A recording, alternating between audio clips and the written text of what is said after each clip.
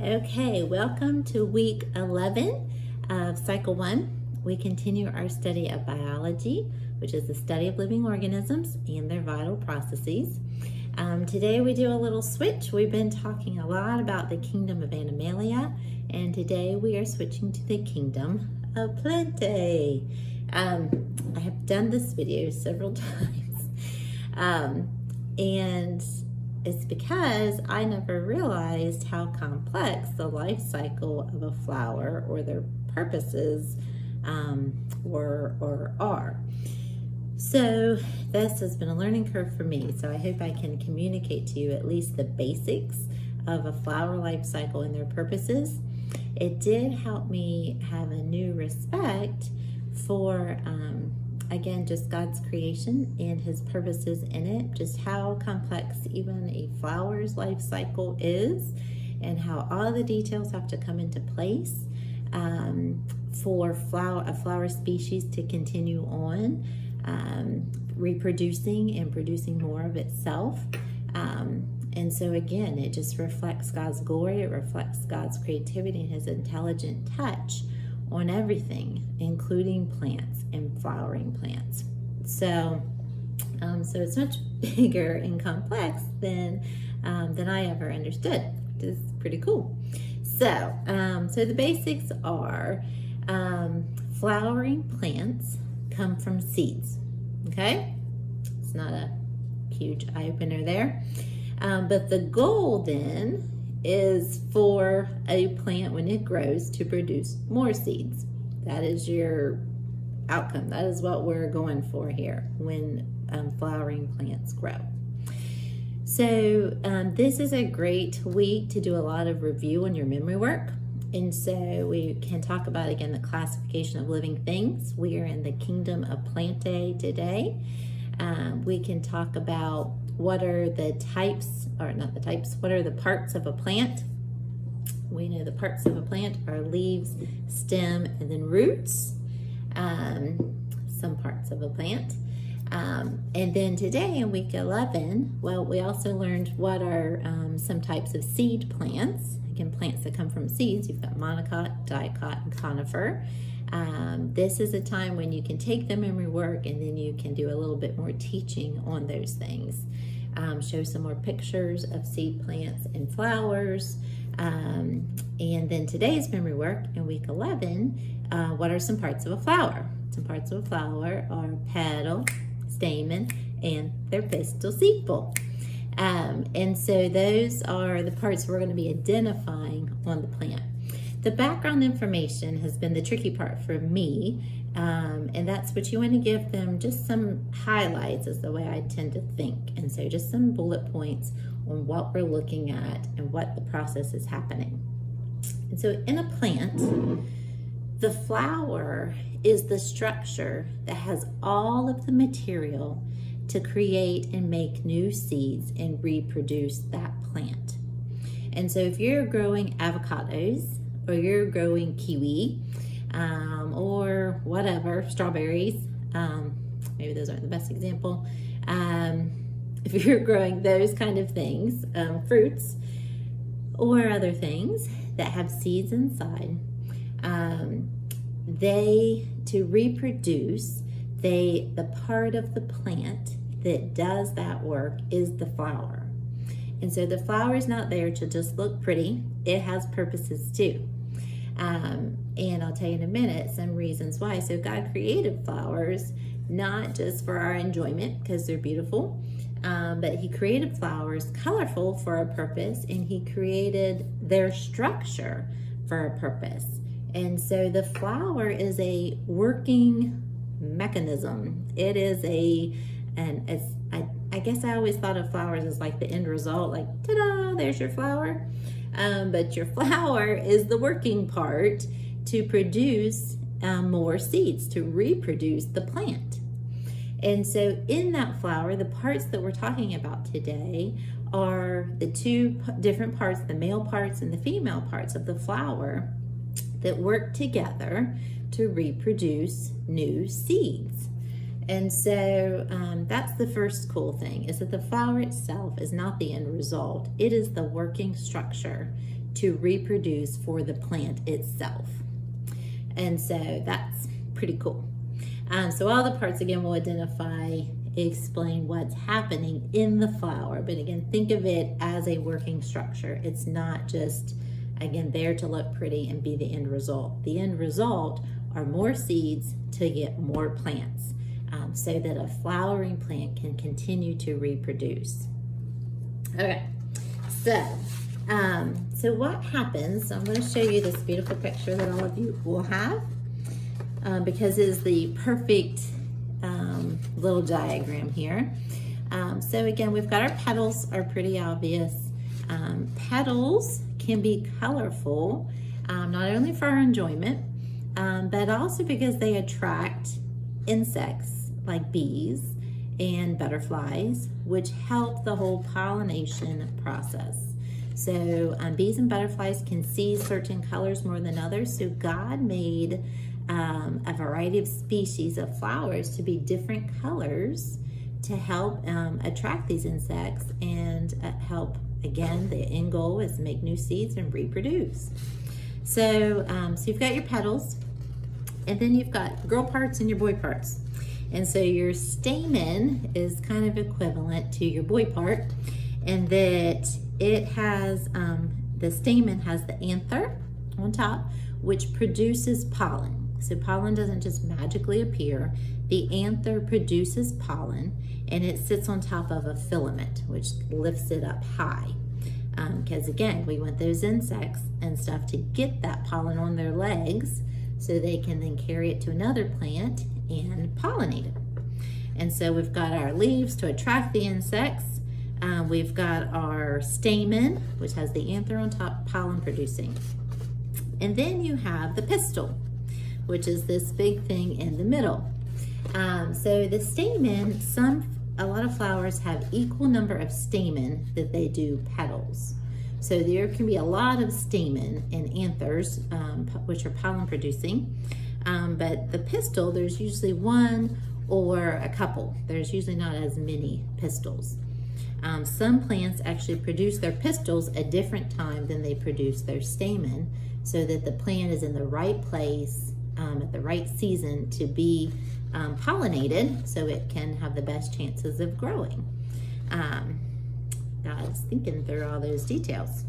And gave a plant itself that we don't think of having a mind, gave it the genetic makeup and material to know or to do its thing to create or to reproduce in the best way. Okay, so you've got your stamen, which has the anther and the pollination. You've got your pistil. So it has the stigma on top. So once pollen hits the stigma, which has a sticky coating and wants to absorb some of that pollen, it produces pollen making tubes, pollen transporting tubes down the style. So you've got your stigma, gets the pollen on it from bees and butterflies' legs. Also, you can have wind pollinated, where God created the plant to easily have the wind blow the pollen over onto the pistil. The pollen goes down little tubes into the ovary or little ovules, which are inside. Those ovules then go through a transformation, just like humans do, from the male parts and the female parts joining together and creating new life, creating a fruit that has a seed. And so this seed, it could be one seed or lots of seeds depending on the plant. The seeds help nourish and feed the fruit. And then again, once that happens, your flower kind of goes away, and the seeds are then, some fall onto the ground, some are blown by the wind, and they go down, and in the perfect environment, like we learned with the baby bean, they break open and create a new plant. So, like I said, it's not kids, not baby stuff here. So again, in our classes, we can be sensitive to the whole male versus female thing. You can say there's, you can use that term, I think that's fine. But if you want to say there's two different parts that God created to work together to reproduce and create new plants. So again, a quick review there. On this picture, then I'll show you some examples. We've got our petals, which are colorful to attract bees and insects. Also probably for our enjoyment too. You get your petals. Stamen is the boy part that has the anther, which is pollen producing on top. The pollen is then collected on bees and butterflies' legs or the wind. And the perfect timing gets on top of a pistil. The stigma on top of the pistil is sticky. It then creates its own pollen moving tubes down to the ovules in the ovary here, which then together with the pollen and the genetic material in the ovules makes a new plant, makes seeds, which then when the flower withers, the seeds are blown or fall and produce more plants, which is our end result. So again, this flower are hard working structure. They are not just for looks. So let's look here at a couple examples. My tutors will have actually a variety. It'd be nice to have just a beautiful lily like that has everything, but I also like the kids to see that in God's creation there's variety, and variety is beautiful. Diversity is beautiful and purposeful. And so these flowers all have those parts. They all have petals, stamen, anther, pistil, sepals, but they look different. And so to identify them is a little different. So I would give each kid a flower. We're going to identify the parts the best we can, and then we're going to swap. Change flowers. Identify the parts best you can and swap. So we've got our petals, which this is not a great example. Here's my one. Again, I've done this a few times, so they're looking a little sad now. Here's our petal. Our stamen, these lilies, these are Peruvian lilies, have a beautiful example of that with your anther on top, on the filament. The pistil here is down here. This is the ovary part down here. So you don't see a big old pistil with stigma sticking up. It's down on inside of here, and your ovary's right in that little bulge there. So petal, stamen, anther, pistil, sepal. On these, they're actually colored sepals. They're kind of these thicker, darker things, and sepals protect the bud, protect all that material, that working structure inside until it's ready to bloom and get to work. On little, here's a rose. A rose, I did not want to tear my rose apart, but you can obviously see the petals. You can see the sepals beautifully here. And then inside, you've got those tiny little stamen with the anther on top. And then the pistil, again, goes down to the ovaries down here in this bulge. Kind of is the reoccurring theme with flowers. These little ones here are harder to see some, but if you can see the little white dots maybe in between, if I can get a good, there we go, maybe. These are tiny little flowers, but the white dots in the middle are the good pistil. So these are actually easier to see the pistil with the surrounding little stamen and anthers. They're tiny because these are tiny little flowers, but they have a nice white pistil in the middle which sticks up. Again, I think it's hard to see on my phone here. And then again, the sepals on the outside. Show you a carnation are very common. You like, oh, look, there's lots of petals, but that's about it.